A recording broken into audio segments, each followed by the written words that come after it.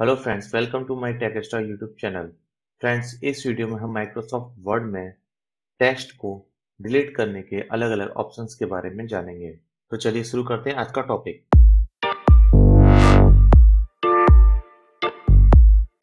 Suppose मुझे इस word के लेफ्ट साइड में डिलीट करना है, तो मैं माउस से यहाँ पर अपना कर्सर लेके जाऊंगा और लेफ्ट क्लिक करूंगा। उसके बाद कीबोर्ड पर बैक स्पेस की प्रेस करूंगा। अब देखो, एक बार की प्रेस करने से एक ही लेटर डिलीट होगा।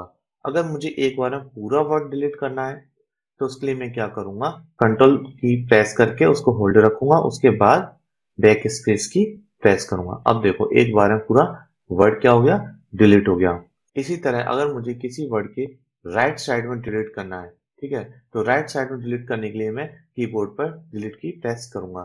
ठीक है, तो ये लेटर बाय लेटर क्या करेगा, उस वर्ड को डिलीट करेगा। ठीक है, लेकिन अगर मुझे पूरा वर्ड एक बार में डिलीट करना है राइट साइड में, तो मैं क्या करूंगा, कंट्रोल की प्रेस करूंगा, उसको होल्ड रखूंगा और डिलीट की प्रेस कर दूंगा कीबोर्ड पर। अब ये देखो, इस तरह से पूरा एक बार में वर्ड डिलीट हो गया। ठीक है, टेक्स्ट को डिलीट टेक्स्ट सिलेक्शन करके भी किया जा सकता है। इसके लिए हम मान लो मुझे यहाँ से लेके यहाँ तक ये टेक्स्ट डिलीट करना है, तो इसके लिए मैं क्या करूंगा, अपने माउस से यहाँ पर लेफ्ट क्लिक करूंगा, उसके बाद कीबोर्ड पे शिफ्ट की को प्रेस करके होल्ड रखूंगा और मान लो मुझे यहाँ तक इसको डिलीट करना है, तो कीबोर्ड पे शिफ्ट की को प्रेस करके होल्ड रखूंगा और यहाँ पे मैं पहले ही लेफ्ट क्लिक कर चुका हूँ। अब यहाँ पर मैं लेफ्ट क्लिक कर दूंगा। अब देखो, ये यहाँ से लेके पूरा यहाँ तक क्या हो गया, सिलेक्ट हो गया। अब मैं अपने कीबोर्ड पे चाहे बैक स्पेस या फिर डिलीट की कोई भी प्रेस कर दूंगा और वो डिलीट हो जाएगा।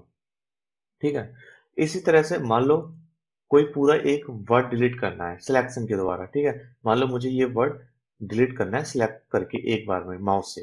ठीक है, तो मैं इस वर्ड पे क्या करूंगा, डबल क्लिक करूंगा, 1 2। ठीक है, तो डबल क्लिक अगर हम किसी भी वर्ड पर करते हैं वर्ड में, तो वो पूरा का पूरा वर्ड सिलेक्ट हो जाता है। उसके बाद कीबोर्ड से हम बैक स्पेस या फिर डिलीट की प्रेस करके उसको डिलीट कर सकते हैं। मान लो अगर एक पूरी लाइन डिलीट करनी है, तो लाइन डिलीट करने के लिए क्या करेंगे, ये जो एक्टिव एरिया है ना, ये जो इंडेंट है इसके इस तरफ तो एक्टिव एरिया है। ठीक है, और ये जो खाली एरिया है इसको मार्जिन बोलते हैं। तो अपने कर्सर को इधर लेके आना है और जिस लाइन को डिलीट करना उस लाइन के आगे अपने कर्सर को लाना है और लेफ्ट क्लिक करना है। अब देखो, ये पूरी लाइन सिलेक्ट हो गई और बैक स्पेस की या फिर डिलीट की से इसको डिलीट कर सकते हैं। ठीक है, अब मान लो हमको एक बार में एक पूरा सेंटेंस डिलीट करना है। ठीक है, तो सेंटेंस क्या होता है, जिसके एंड पे फुल स्टॉप आ जाए या फिर क्वेश्चन मार्क आ जाए ना कोई पंक्चुएशन मार्क पूरा आ जाए, पूरा फुल सेंटेंस होना चाहिए। ठीक है, जैसे ये यहाँ से स्टार्ट होके सेंटेंस यहाँ पर खत्म हो रहा है फुल स्टॉप पर। ठीक है, तो हम क्या करेंगे, तो अगर इस सेंटेंस को हमको डिलीट करना है, तो हम कीबोर्ड पे कंट्रोल की को प्रेस करके होल्ड रखेंगे और माउस से इस सेंटेंस के ऊपर कहीं भी लेफ्ट क्लिक करेंगे। अब देखो, ये क्या हो गया, पूरा का पूरा सेंटेंस सिलेक्ट हो गया। ठीक है, तो अब हम क्या कर सकते हैं, बैक स्पेस की या फिर डिलीट की का यूज करके इसको डिलीट कर सकते हैं। इसी तरह से अगर हमको पूरा का पूरा पैराग्राफ डिलीट करना है, तो किसी भी पैराग्राफ पे हम क्या करेंगे, 1 2 3 3 बार क्लिक करेंगे और वो पूरा का पूरा पैराग्राफ सिलेक्ट हो जाएगा। उसके बाद कीबोर्ड पे बैक स्पेस या फिर डिलीट की प्रेस करके उसको डिलीट कर सकते हैं। ठीक है, अब अगर पूरे के पूरे डॉक्यूमेंट को डिलीट करना हो, तो कंट्रोल प्लस ए और ये पूरा डॉक्यूमेंट सिलेक्ट हो गया और बैक स्पेस या फिर डिलीट की प्रेस कर देंगे और ये पूरा डिलीट हो जाएगा। तो फ्रेंड्स, इस वीडियो में इतना ही। अगली वीडियो में फिर मिलेंगे एक नए टॉपिक के साथ।